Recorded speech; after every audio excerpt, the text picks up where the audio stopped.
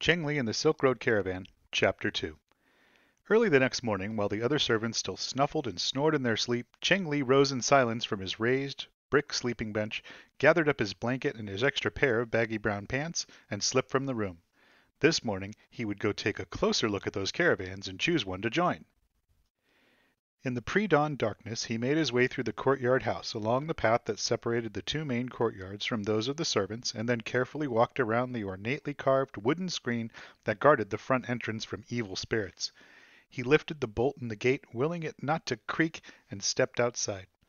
He'd gone down this alley many times, but this time he had no donkey, no cart, and no little limp. What he did have was a tight knot in the pit of his stomach. He stepped away from the only life he'd ever known. He walked to the main road and headed toward the dark silhouette of the city gate. He'd never seen it in the dark of early morning, and he stared up at the top where the wide eaves of the lookout tower's roof curved skyward like some huge bird spreading its wings. Standing there, he waited with the others until the bronze bell in the center of the city rang out to announce the opening of the gates. The soldier in the watchtower called in his loud voice, "All is well! Chang'an greets a new day!" Hearing the call, the soldiers on guard lifted the huge oaken beam and shoved apart the massive wooden doors. As the gates groaned open, crowds of people crushed through to begin their day. Those waiting outside pushed in, and those waiting inside shoved their way out. Chengli elbowed his way into a space behind a rumbling ox cart, moved out through the gate, and headed to the nearby field where the caravans were parked.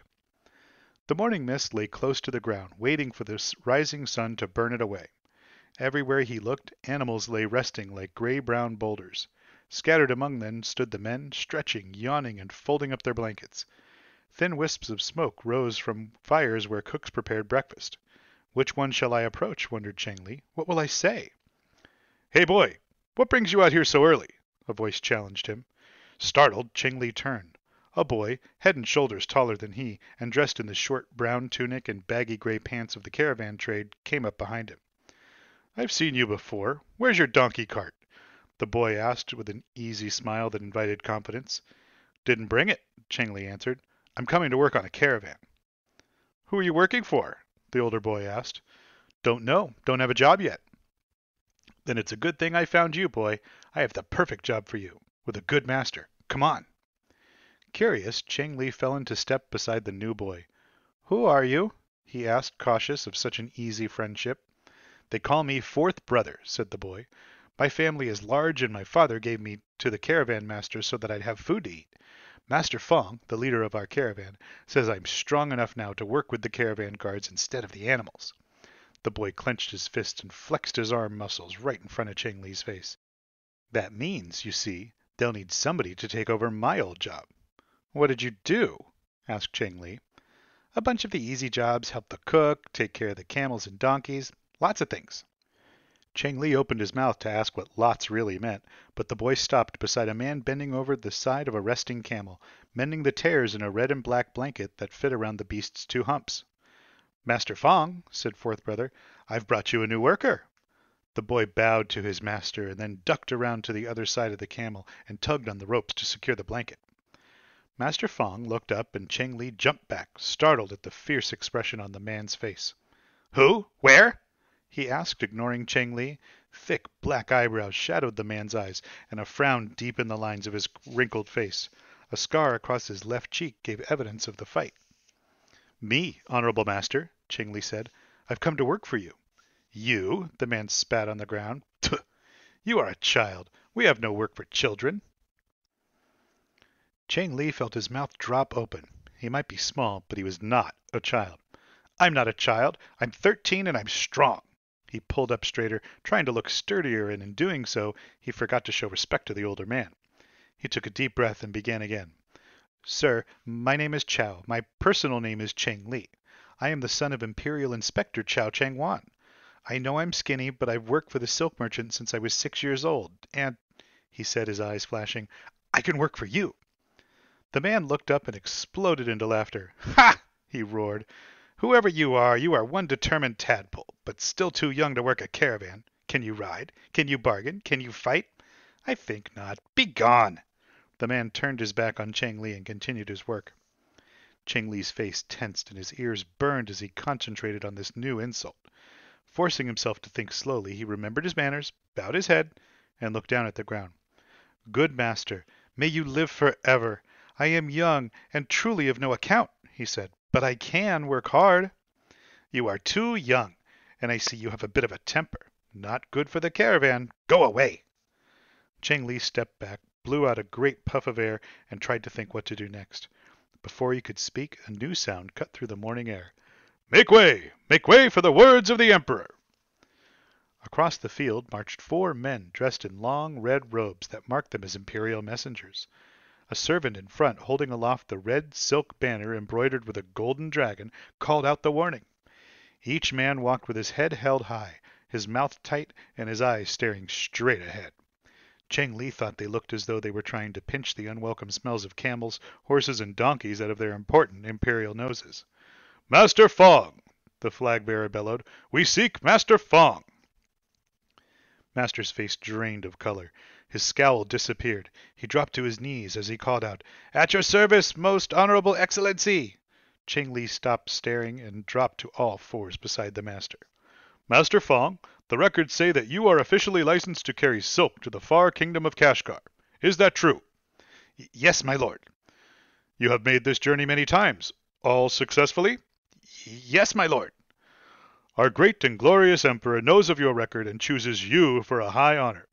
He sends a princess, the Princess Mei Ling, to marry King Galdan, ruler of a nomad kingdom in the great mountains north of Kashgar. The princess, with her possessions and personal servants, will join you tomorrow.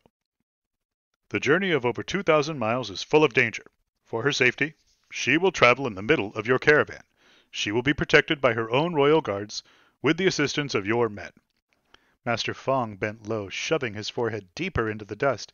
I am not worthy of such an honor," he grumbled. Behind him, Chengli caught the whisper of Fourth Brother's voice. "He isn't prepared for it either." As if in echo, Master Fong continued, "I am ill prepared for such an honor, my lord. My workers are clumsy and ignorant men." "And he doesn't want to wait until tomorrow to start," came the whisper from behind the camel's hump. "He's ready to leave today." The messenger stepped forward and handed Master Fong a wooden document covered with writing. "The princess and her carts will arrive at sunup tomorrow. Here are your orders. She is to be delivered to the fair-haired King Galdan, who will meet your caravan when it reaches the oasis of Kashgar at the end of the great Taklamakan desert. Her servants will travel with you and then accompany her to her new home. His Majesty has spoken." The men did not wait for an answer. They turned away, and with robes billowing, feet marching, and eyes staring straight ahead, they followed their flag-bearer back toward the safety of the city. "Well, Tadpole," Master Fong's rough voice made Chengli scramble to his feet. "I see you are still here. Now it appears you can be useful after all. Fourth brother," Master said, motioning to the older boy, "you and the skinny one go tell the others who plan to travel with us that we are delayed until tomorrow. They will understand. They have seen the messengers." Fourth Brother and Chengli ran off in opposite directions to deliver the message to each caravan master. When Chengli finished and turned back toward Master Fong, he noticed a small boy with a lopsided limp coming across the field. "Little Limp, what are you doing out here?" Chengli yelled, and then stopped in a surprise as he saw Fourth Brother run up behind the boy, knock him down, and keep on running. "Stop, thief!" Little Limp yelled, scrambling to his feet and pointing after Fourth Brother.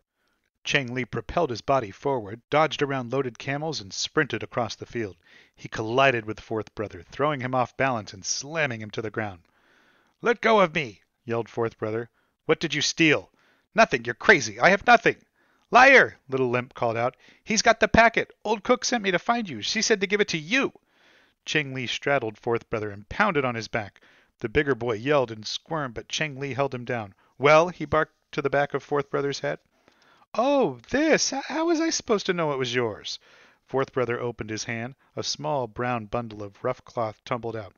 "You're my friend. I'd never lay a hand on anything of yours. Here, take it." Chengli grabbed the packet and wondered how he'd suddenly become Fourth Brother's friend. "Open it. Let's see what you have." Fourth Brother grinned as he rolled over to sit on the ground. "Don't look so worried. I won't touch it. I'm your friend, remember?" Chengli unfolded the cloth. Into his hand slid a crescent of pale green jade, broken along one edge, with part of a word written in an unfamiliar script etched along the surface. He rubbed his finger over the writing, wondering what it said. "Oh, now who's the thief?" Fourth brother leaned forward to stare at the stone in Chengli's hand. There's no way a servant boy owns that. Chengli held the precious jade in his hand. I didn't steal it. It belonged to my father. Old cook told me about it, but I've never seen it before. He stared at the jade, turned it over, smelled it, and then rubbed it slowly against his cheek. Wherever the jade touched, he felt the coolness of a soft spring breeze. Little Limp, coming near now that it seemed safe, pulled at Chengli's tunic to get his attention. Old cook said that this piece of jade should unlock the secrets of your past. News of your father and your own future might be hidden with the other half of this jade. If you can find the broken piece, the person who has it may know the answers. And maybe then, Little Limp paused and shrugged his shoulders, the wind will finally let go of you. I've seen jade like that in the bazaar, Fourth brother said in awe, still gawking at the precious stone, but I've never touched it. Here, Chengli said, feel it. He watched the older boy run his fingers across the smooth surface and touch them carefully along the jagged, broken edge. Then Chengli took the stone, put it into the small cloth pouch tied to his belt, and pulled the string tight. Chengli closed his hand firmly over the packet that now hung at his side. I've never touched anything that belonged to my father, he murmured, wondering why the jade was broken. What had happened to the rest of it? He stood there on the field, his mind full of questions, pondering what to do next. Master Fong had told him to go spread the news of the caravan's delay, and he'd done that. Did that mean he was hired? The only way to find out was to go back to the master and ask him. As he approached, the master looked up. His gruff voice made Chengli wince. I see that you fight easily. Are you a quarrelsome lad? The scar on his face deepened, and Chengli wondered about his own fight. Chengli remembered his manners. I am not quarrelsome, master, but I don't like it when people are unfair or unjust. I run an honest caravan, said Master Fong. We will have no fights, among ourselves that is, but work we will have aplenty. Master, said Chengli, remembering his manners, I am a very worthless person, but I do know how to work. I know how to care for donkeys. I feed them, brush them, clean their hooves, and put ointment on their sores. I know how to soothe their cranky spirits and convince them to work. We do have donkeys, but mostly we have camels. Have you ever worked with camels? I think not. The master glanced at the nearest beast, which stared back through long black eyelashes. Camels listen, but they do not like to obey orders. When they are well treated, they are patient, faithful workers, but if not, they bite, they kick, they spit. Master, I know nothing about camels, but I am ready to learn. You will tire of them, working with them day and night, month after month, perhaps year upon year. It is a long, long walk to Kashgar. Master rubbed his scarred cheek and watched Chengli to see how he would react. Chengli felt his eyes narrowing and his teeth clenching in frustration. He lowered his head, hoping he looked more respectful than he felt. What's a young one like you want in a caravan anyway? You're better off here in Chang'an. Are you running away? Are you in trouble? Master Fong's eyes nearly disappeared as his bushy eyebrows pulled down in a menacing frown. No, master, not at all, master. And Chengli began his story again.